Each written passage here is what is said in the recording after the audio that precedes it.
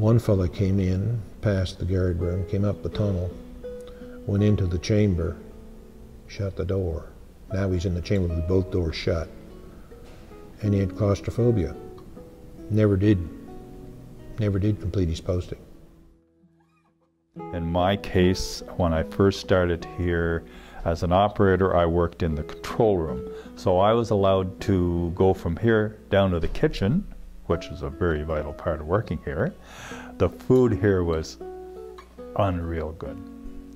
Unreal. There wasn't, I think they had probably some of the better cooks in the area working here. And also I could vary off to the machine room down there. I could go down there. There was 3 of us worked per shift. We can never leave our place unattended. If there was a problem with some of the machinery, the alarm would go off in the control room.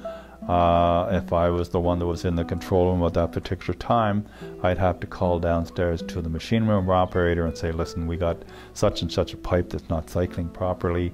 It could be a well, it could be a sewage pump, it could be anything. It could be just a smoke alarm someplace or something. It was super. It was just as, I guess if I had to do my life all over again, I wouldn't change anything as far as working here. It was good. It was good. Yeah, it was good.